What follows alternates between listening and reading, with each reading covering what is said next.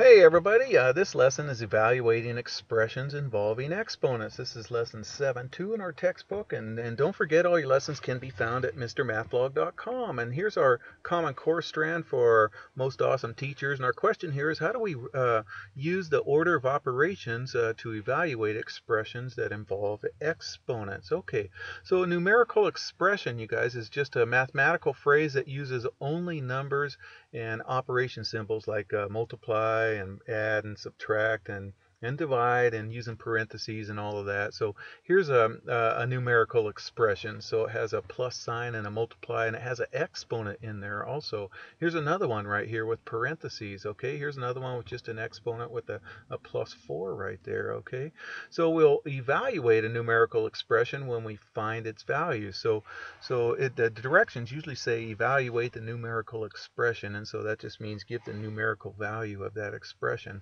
So to evaluate an expression with more than one variable, we have to follow a set rule that's called the order of operations. So otherwise you can get multiple answers. So here's how the order of operations go. Okay, so we perform the operations that have parentheses first. So if you see any parentheses, you have to do that stuff in the parentheses first. Okay, and then we find the values of the numbers with the exponents. So do you remember in the last lesson with exponents? So if you see exponents, that's what's done next. So parentheses first, then exponents second, and then we multiply or divide from left to right. Okay, so you can do divide or multiply from left to right. Okay, so whatever comes first as you're reading from left to right. If multiply comes first, you do that. If division comes first, you do that. Okay, whatever comes first from left to right. And then you're left with adding and subtracting from left to right. Again, it could be subtracting and adding, whichever comes first. Okay,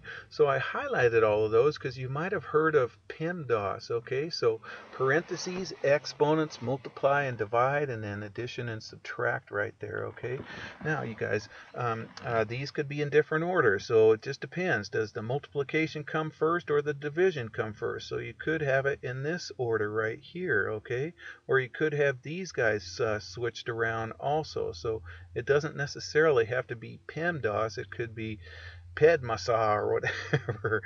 Anyway, so there we go. So PEMDAS. So these two go together. So sometimes division comes before multiplication, and sometimes subtraction comes before addition. But you do parentheses first, then exponents next, and then these two go together, multiply and divide, and these two go together, addition and subtraction. Okay, so here we go. John and Julie are playing a dart game. John throws 2 darts that are worth 8 points and 4 darts that are worth 4 points. So we're going to evaluate this expression, 2 times 8 plus 4 squared. Okay, so here's the 4 darts that are worth 4 points each. So 4 times 4 right there. Okay, so now let's find John's total points right there. So let's evaluate this expression right there. So we got to follow the order of operations. Okay. All right, so we do parentheses first, then exponents next, and then we do these two together from left to right, whichever comes first. And then finally at the end, we do addition and subtraction, or subtraction and addition, whichever comes first from left to right. Okay, so here we go. I just slid that up there. Okay, so since there's no parentheses, let's go ahead and find the value at the exponent. So 4 squared is 16 right there. Okay, all right, now we're going to multiply. Okay, so now we're going to go ahead and multiply that 2 times 8. Well, 2 times 8 is 16. Now we just add 16 plus 16 is 32. So John scored a total of 32 points right there. Okay, all right, I know it seems easy, but kids get tripped up a lot. You just got to follow the order of operations. Okay, so explain the order that we should perform the operations to evaluate this expression. Okay, well, since there's no parentheses, we got to go right to that exponent. So find the value of 4 squared first. 4 squared is 16. Okay, and then we subtract because that comes first. Okay, we don't have any multiplying in there or division in there, so now we go to addition and subtraction. So we have to subtract first because that comes first. So 50 minus 10 is 40, and then we finally add 40 plus 16 is 56 right there. Okay, all right, so let's try this one. Evaluate the expression 32 divided by 2 to the third. Okay, so the order of operations, there's no parentheses, so now let's find the value with that exponent, 2 to the third, okay? 2 to the third is 2 times 2 times 2, okay? 2 times 2 is 4, 4 times 2 is 8, okay? So 2 to the third is 8. Real common, kids think 2 to the third is 6. Do you see how they get 6? They multiply 2 times 3. Okay, now we're just left with 32 divided by 8, so now we just got to divide right there. So 32 divided by 8 is 4. All right?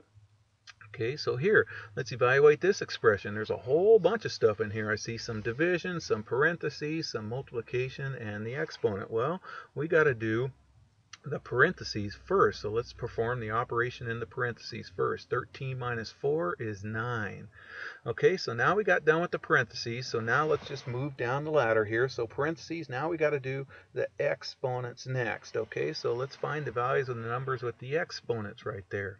Okay, 2 to the third, remember, is 8.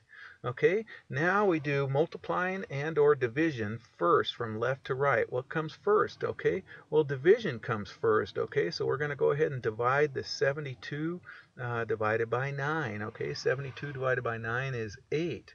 Okay, then what do we do? Okay, now there's still a multiply. We got to do the multiplication before we do this addition right there. Okay, so let's go ahead and multiply 5 times 8 right there, which is 40, and then finally we can go ahead and add 8 plus 40. 8 plus 40 is 48 right there. Okay. All right, so last month, you guys, B&B Test Prep had an approximately 10 to the 5th visitors to their website. On average, each visitor buys 2 lessons. Okay, so approximately how many lessons did B&B Test Prep sell last month? Okay, so what we got to do is write an expression right here. Okay, so the number of lessons sold equals the number of visitors, which is 10 to the 5th, times the number of lessons each visitor bought, which I believe was 2 lessons. Okay, so the number of visitors times the number of lessons bought. Number of visitors was 10 to the 5th, and we'll put a multiplication symbol, and the number of lessons bought, they said, was about, here it is right here, about 2 right there. Okay, all right, so now we got to do evaluate the expression 10 to the 5th times 2. Well, what do we do first? Well, there is no, let me slide that up. There is no parentheses right there, so next we're going to find the values that have the exponents. Okay, so 10 to the 5th. Well, 10 to the 5th is a 1 with this many zeros. Okay, so it's going to be a 1 with 5 zeros right there. All right, so that's 100,000 right there. Okay, so now we're going to go ahead and multiply 100,000 times 2, and so there's 200,000. Okay, so B&B Test Prep sold approximately 200,000 lessons last month. Wow, sounds like a good company. So why is the order of operations necessary? Well, if an expression had more than one operation, its value may depend on which operation we did first. And so the order of operations is needed so that everybody gets the same value. So here's a real quick example right here, 3 plus 2 times 4. Well, if we didn't have the order of operations, somebody might add first 3 plus 2, and 3 plus 2 is 5, okay? And then 5 times 4 is 20. But that's not the correct answer because the order of operations says we have to multiply first. We got to do 2 times 4 first, which is 8, and then oops, I made a mistake right here. And then, whoops, I don't see my text toolbar. So this should be, sorry about that. This should be 3 plus 8, which should be 11 right there, not 5 plus 8. I don't know where that 5 came from. I don't see my text toolbar. I have to get that up here on the next lesson. Anyways, that should be a 3 right there, 3 plus 8. All right, you guys, I hope that makes sense. Sorry about that mistake, and take care.